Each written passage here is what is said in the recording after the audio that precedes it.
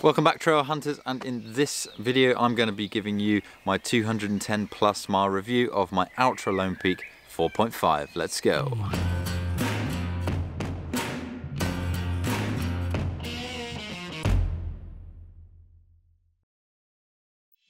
Hello, Russ here, bringing you the best tips and inspiration for hiking around the world. If all of that is right up your street, then do consider subscribing by hitting that button below for more content just like that every single week. Bought the Altra Lone Peak 4.5 in an RAI for about 120 quid, which is about $160, just before I started the PCT in San Diego. I actually mailed my 4.0s, which I had on me, up to my friend Brad in Washington, so thanks Brad for looking after those. Thing is, they weren't fresh. I wanted a fresh pair of trail runners for when I started it, so all they had in the RAI were the 4.5s. I thought, right, it's time to give them a shot. In just a sec I'm going to be going over all of the features and the things that I liked and disliked, but first let's go over the specs.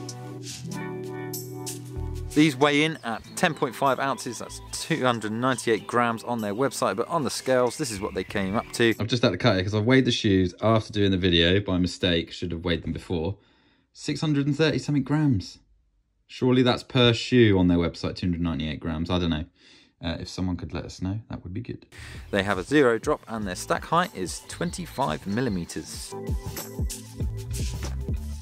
They have a durable, quick dry air mesh upper, a stone guard sole, so it's really good for going over those kind of really tough stony areas on the trail. They've got a really incredible grip, which they call trail claws. They've got gator traps on the front and on the back, and they've got a little lip on the back which gives added cushion on the heel. Not many people like that little lip on the back, but I find it gives me some added comfort as I'm walking, especially downhill, or if I start running or anything like that, it just gives a little bit of spring. So when I was in REI, I actually had to size up from an 8 to a 9. I don't know if that's because of US sizing or anything, but it says a UK 9 on the inside on the label, so I assume they're the same. I actually put the 9 on, and as I walked out the store, I started walking around for a few hours with them on. They started digging into my heel, and I was like, that really shouldn't happen, not for a pair of Lone Peaks. Even if they are a new model, that shouldn't happen. So I took them back to the RAI store and ended up just replacing them for a 9, which was really handy. The thing is, with the 4.0s, I always go with an 8 and they're totally fine. So I don't know why I had to size up, but after I sized up to the 9s with these, they ended up being much roomier, which is fine because as you're doing a through hike, your feet are going to swell, but I just found my feet had way too much room around the bridge of the foot. Yeah, you want as much room as you can with the toe box on these things, but with the bridge of the foot, I felt like I just had to keep tightening the laces and adjusting my foot inside. They weren't as comfy and as well fitted as the 4.0s. Luckily, I didn't need to break in on the 9s, and yeah, they were absolutely fine, just a few little issues with the amount of room that I had. The Altra Lone Peak 4.5s are definitely more durable than their predecessor, the 4.0. I could have definitely got an extra 200 miles out of these. I'm still wearing them. These are actually my only shoes that I'm wearing at the moment. I'm currently wearing my flip-flops because I don't actually have another pair of shoes to wear.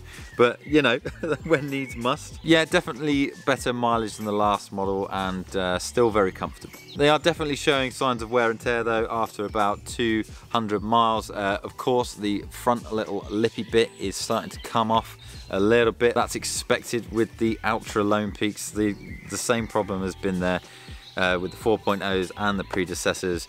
Loads of people seem to moan about this, but actually it's not a problem. It's just a little bit of wear and tear on something that, to be quite honest, is just face value anyway. It doesn't have any structural value to the shoe. There is a significant amount of wearing down of the grip on the sole, but that's going to be expected. I have pushed about 200 miles in these things. There is a little bit of thread coming off on the back of the shoe, which is just for the gator trap, but again, you know, I think a lot of the wear and tear that's on here is going to be expected after the mileage that I've put on them. So yeah, not too bad, and probably better than the 4.0s. 120 quid on the Altra website. These aren't a cheap shoe. You are paying for a premium product here, but the build quality and the fit, the look, the grip, the amount that they last, the mileage that you can get on these things for a trail runner, they're very good. So I think you are getting what you pay for with these shoes.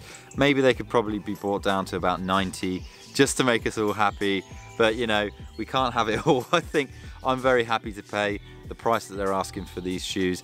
I'm even more happy to pay the price that they were asking for the 4.0s, but you know, this was all that was available at REI. Still a very good shoe, and I think they're worth the price. They're just very different to what I'm used to. I think the #1 pet peeve of mine with the 4.5s is that the laces are just so freaking long. I've actually had to triple knot these around itself, because compared to the 4.0s, these are just so long. It's incredible. I don't know why they've given us so much excess lace. Look at that. Look at how much lace there is. That's after they've been done up, you've got all of that lace to deal with. So you end up making a loop that's like half that size and then wrapping the lace around it. With the 4.0s, they weren't nowhere near as long. I just don't know why they decided to make the laces so much longer. They made a new lace structure, which is fine, but I don't really care about the lace structure. I care about tripping up on these ridiculously long laces. So Altra, great shoe, but why did you have to make the laces so long? Because the bridge on the top of this shoe is much looser fitting, I did find that I had to keep stopping and tightening my laces a lot more, especially when they were new and when they were kind of stretching to the shape of my foot. With the 4.0s, I didn't have to do that so much, probably because they were much better fitted to my feet personally. My last pet peeve of the Lone Peak 4.5s is probably the fact that they aren't my preferred choice over the 4.0s. You'd think that because these are updated, they would make them better, but they haven't. I don't know. Like, for some people they might have made them better. Everyone's feet are different, but for me, they've made them not as good. So I don't know. That's kind of just annoying. Like, I want an update to a shoe that I love, and I want things to be better. I don't want them to be a step backwards in development. So yeah, like, they're still an amazing shoe, but I just wish I preferred them to the last ones. These are definitely for long distance hikers, they're for trail runners, they're for people who prefer comfort over durability, people who buy a trail runner like this for a through hike which is over 2,000 miles long. They're not going to mind switching these out for new pairs every 200, 300, 400 miles, as opposed to if you're wearing a boot, you might be able to do a whole through hike in a boot. The problem with that is they're heavy and you're going to have your feet chewed to shreds. These are perfect for 3-season hiking, even in a bit of snow, but if you're going to be in wet and cold conditions, then I do recommend using some sealskins waterproof socks. I used these on the PCT up in the snowy conditions of the San Jacinto, and I'll tell you what, they were fantastic. They turned these trail runners into something that was waterproof, and they were really comfortable and breathable as well. So I highly recommend that you pick up a pair of those waterproof socks. I will put links to those in the description as well. Overall, these are a good shoe and worth the money, but I think for me, they're a step back from the 4.0 for sure. I just wish that the trail runners that I knew and loved were just improved. Again, everyone's feet are different. Some people might have felt that these were improved upon on the 4.0s, but you know, what can you do? You get what you're given, and I'm glad I bought them. I'm glad I tried them out, but I will be sticking to my 4.0s in the future for my future through hiking. Okay, campfire question: what trail shoes do you use and why? Let us know down below in the comments section. The trail hunter community would love to hear from you. Okay, everyone, thanks very much for watching this video. Thumbs if you liked it, subs if you loved it, and I'll see you in the next one.